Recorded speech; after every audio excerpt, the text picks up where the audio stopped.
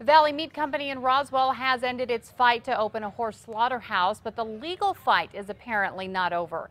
The Attorney General's office is still pursuing an injunction against Valley Meat and recently filed a lengthy motion demanding the company provide more evidence in the case. The attorney for Valley Meat says it's a waste of time because they no longer have plans to open as a horse slaughterhouse.